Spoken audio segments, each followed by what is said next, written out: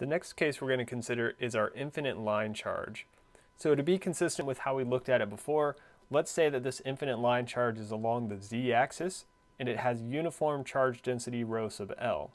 So we want to figure out what is d at some arbitrary point P. And so what we want to define first is what type of Gaussian surface should we use? So what is our Gaussian surface? And so maybe go ahead and pause the video and think about that for a second and see if you can't figure it out. So remember, we want our d to be constant on our Gaussian surface, and we also want our d to be normal or tangential. Okay, so we kind of need to know a little bit something about d. So let's think sort of qualitatively about what's going on with our electric field and therefore our d from this infinite line charge.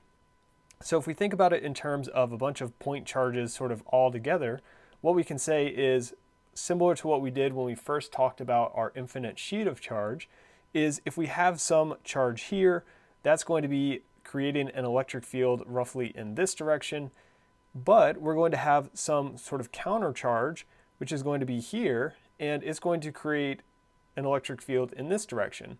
And so the end result, of course, is that the upward part of this force is going to counteract the downward part of this one, such that these two forces here are going to add together to get a net force that is away from the line charge, or a net electric field, I should say. And so what we could think of is for every point on the line charge, there's going to be a corresponding point, sort of equidistant from P in the opposite direction, and our total net electric field and d is going to be in our rho direction, or it's going to be directed perpendicularly away from our line charge. So with that in mind, what we want to do is to define something with some constant rho. And so if we think about a constant rho, of course that's going to give us a cylinder. So we can define a Gaussian surface that is a cylinder which goes through P. So again, I'm going to do my best to draw this, but kind of use your imagination or your visualization to fill in any gaps in my inability to draw. Okay, so we've got some Gaussian surface, which is a cylinder, and on the surface of this Gaussian surface is our point P. All right, so we now have sort of three surfaces within this surface.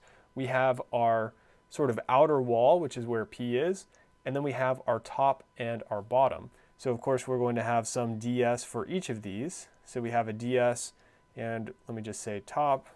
We have a ds on the bottom, and then we have a ds on the sides. Okay, so now remember though, we said our d, based on sort of our qualitative argument, is going to be equal to d rho. So it's only going to have a rho component.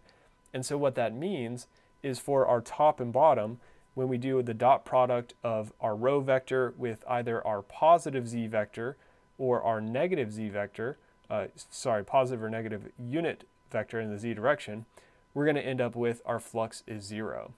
So for the top and bottom, we can say that our d dot ds is equal to 0. So then we only really need to consider our sides. So now let's say that the cylinder is enclosing some arbitrary length. So let's say from the top to the bottom of our cylinder is some arbitrary length L. Okay, and so what we can do then is we can go ahead and set up our integral, because we needed to know L to figure out the total charge enclosed. So of course our total charge enclosed Q is going to be equal to our charge density rho L times the length of that infinite charge that is enclosed. So we have rho L times L as our charge enclosed. But remember from Gauss's law, we said that our total charge enclosed is also equal to the closed surface integral of d dot ds. And again, we would have three terms, but for our top and bottom, that d dot ds is 0. So we're left with just our side term, and we can pull out the d rho, because remember, by design, our d in general should be constant along the Gaussian surface. So we pull that out, and we're left with the integral on z and on phi. So our z is going from some arbitrary length or some arbitrary point L prime to some arbitrary point L prime plus L. And our phi is going from 0 to 2 pi, so we're rotating all the way around. And then our ds is going to be our ds for the rho direction, so we have rho d phi dz, so all of that is our ds. And so that's pretty straightforward to evaluate, and we get that q is equal to d rho 2 pi rho L. All right, and then from there we can say that our d is equal to rho L divided by 2 pi rho in our rho direction. And again, remember that this rho direction and this rho distance can be locally defined. So with how we've defined this infinite line charge along the z-axis, it actually corresponds to our rho for our cylindrical coordinates. But in general, that's just the perpendicular distance or the perpendicular direction from our line charge.